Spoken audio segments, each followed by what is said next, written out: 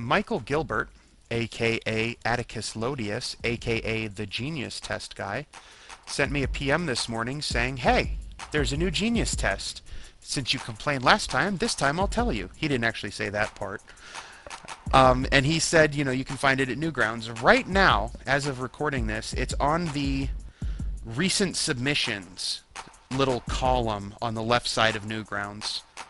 So it's not a front page submission, but it is on the front page at present.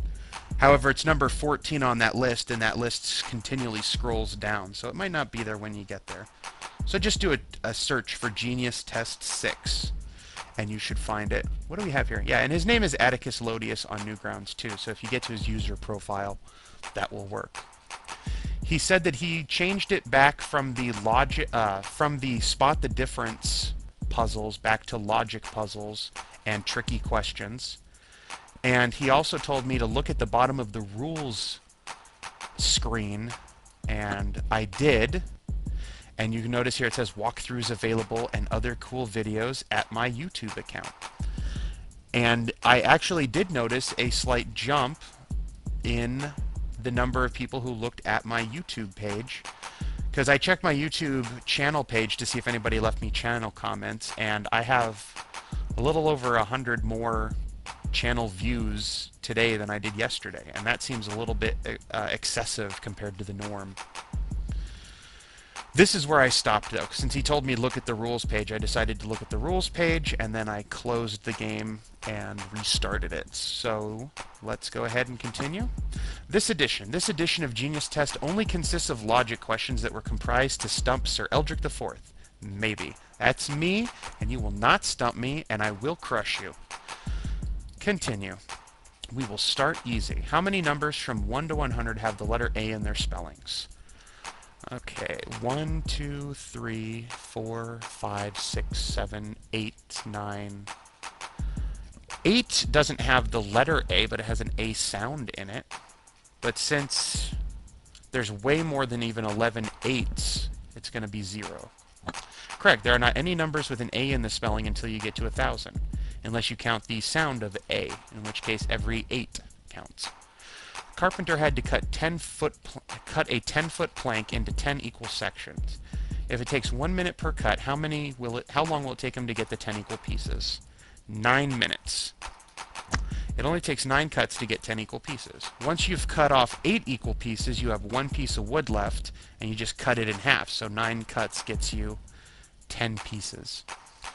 We did a lot of problems in elementary school about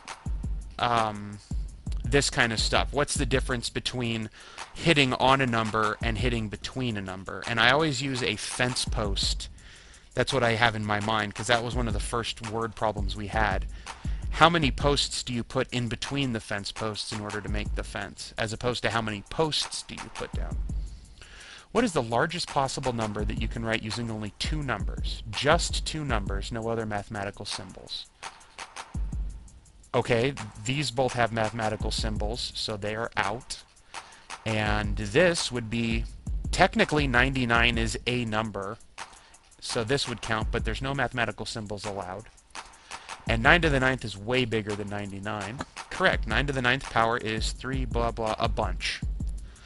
My pre-calculus teacher in high school, on a test, if he put something like 9 to the 9th equals on the non-calculator portion of the test, you could write a bunch, just literally a bunch, and he would accept that as a correct answer, because that would be kind of dumb. What mathematical symbol can be placed between 5 and 9 to get a number greater than 5 and smaller than 9? 5 times 9 is 45, so that's wrong. 5 plus 9 is 14, that's wrong. 5 minus 9 is -4, that's wrong, so none of the above. Correct, a decimal placed between the two will cause the number to be 5.9. However, the decimal was not an option. Tricky. Well, not tricky. It was easy to figure out the right answer, the correct choice of answers, but not necessarily the correct answer. Ugh. On what date did the second millennium officially start? Aha, I know this one. None of the above. Correct. The second millennium started on January 1st, 1001. We are now in the third. Why do I know that one? I graduated in 2001. And a lot of the people who graduated the year before us kept saying that they were the first class of the millennium to graduate. And I kept telling them, no, you are not. You are the last class of last millennium. You are old news. You suck. We rule. And they didn't appreciate that very much. But because there's no year zero, that means that the last year of a millennium is 0, and then the first year of the new millennium is a 1. And then, of course, the trick here is the second millennium starts in 1000 for the exact same reason. The first millennium is without 1000, the second millennium is the 1000s, the third millennium is the 2000s, and so on. Which popular cheese is made backwards? I love all of these cheeses except Swiss, but made backwards is Edam. I don't know if that's the correct pronunciation of the cheese, but that's what I call it. Edam. Correct. Edam spelled backwards makes the word made. Mr. and Mrs. Carpenter have 5 children. Of these 5, half are boys. How many boys do they have? Most logically. Of course, Mr. Spock.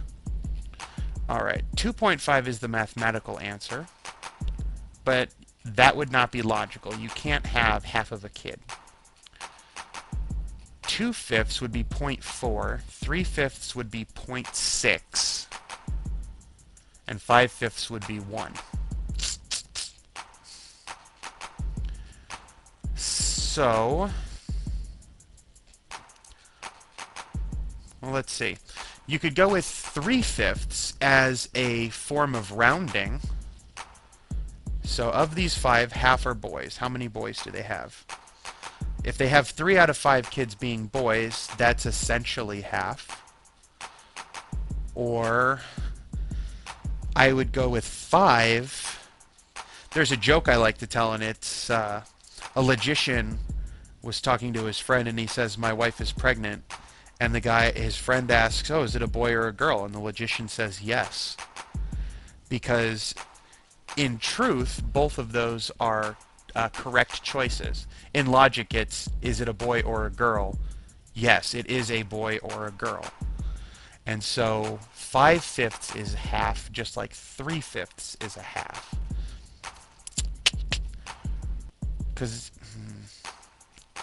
Alright, let's go with rounding.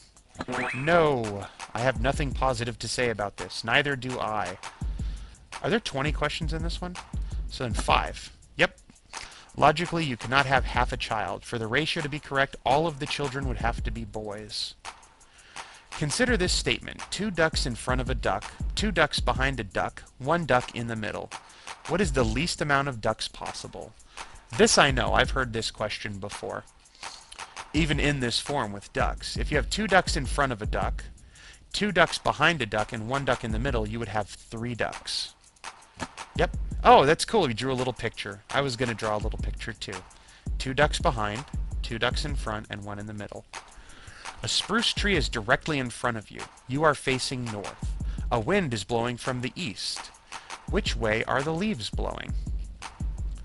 A spruce tree? They're not, because spruces don't have leaves. They have pines. Yeah, needles. A pine tree also has needles, which is why I said pines.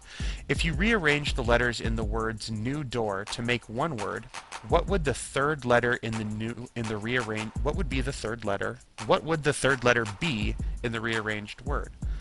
Bleh. Okay, I'm bad at these. To make one word. So I need to make one word out of this. W-O-R-D. I could make neo word, or I can make odor when. Oh man. Duroon? No. Drew? D-R-E-W-O-O-N? Nudroon? Droon? What would be the third letter in the rearranged word? And luckily, luckily for me, I should say, the A and the R, which would be the third letters of rearranged word and just word, are not there. Oh, what about neo? Neo boudoir. I'm not good at this. I hate anagrams. These are my worst puzzles. Well, cryptograms are my worst puzzles. Anagrams are not good either. End. I can make end. End. Wood. Renwood. Red. Redwoon.